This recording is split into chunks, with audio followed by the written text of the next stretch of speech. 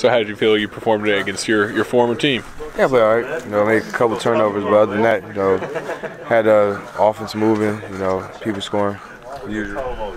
You're happy with the tempo of the second unit today? Yeah, I mean, we're just getting out and running. You know, and CJ's getting open shots. Rodney's getting to the paint. So I mean, I like the way the second unit is playing. Was there any advantage on your side, kind of knowing their tendencies as a team? Yeah, a little bit. You know, just what they want to do on offensive end. You know, basically just get in the paint, pick and roll, and kick out for three. It was a pretty intense battle. Played Dwight many years, and it's never easy. He always goes hard. You know, he's one of the strongest big in this league, and you know, it was a good fight. You know, I'm happy we came up on top. What about the physical toll of playing Brook Lopez one night and then immediately turning around and playing Dwight Howard the next?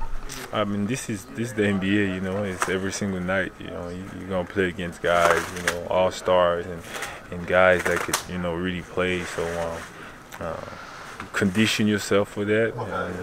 You know, you just go with the flow. So Soto always brings a lot of energy, and he's a high IQ guy. You know, most of the time he makes the right play, and you know, as far as, you know, when to shoot, when to pass. Defensively, he's very aggressive, very good with his hand. You know, got some deflections, got some rebounds. So Solo is one of those, you know, guy that you like to have on your team. You know, he always gonna get that steal or that rebound that you need at a crucial time. So, you know, it was a great contribution from Solo. Start the game, you know, it's just got to find my rhythm somehow. And you know, first quarter I was able to get going, been aggressive, and you know, got the shots I wanted to get. Ty said he's looking at the standings. He's been watching Chicago. You guys have a chance to put yourself at a little bit of distance between the Bulls on Tuesday.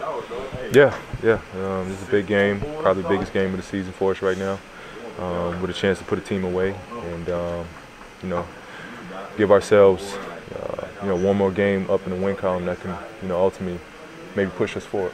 Mid-fourth quarter, you come in, you get essentially a steal on Harden and then a couple assists. Can you take us through that stretch in your eyes? Yeah, just talking about bringing energy. You know, James had got it going. He brought him back, and it was just about making the right plays. The way they play defense, they all carry over. They're all on the strong side. So I knew if I get the chance to get in the middle, you know, Jan be open. Jan made the right plays, and everybody kind of contributed to our win tonight. They clearly made some adjustments at the half, had a strong third quarter and beginning of the fourth, and then things really changed around that point. What adjustments did you make to counter those? We went small. You know, we had a situation where they were small, we played a little big, and they went on a run, and then we just decided to go small and to counteract what they were doing, switch a couple of their actions, and it ended up working for us. 15 offensive rebounds as a team. How do you do something like that against a team that has Dwight Howard? Coach has been motivating us. You know, we haven't had a lot of offensive rebounds. I think last game we had 6. So, you know, with Jan getting as many as he can, Lavoy, everybody really contributing just the extra possessions, and I think that was the difference in the game.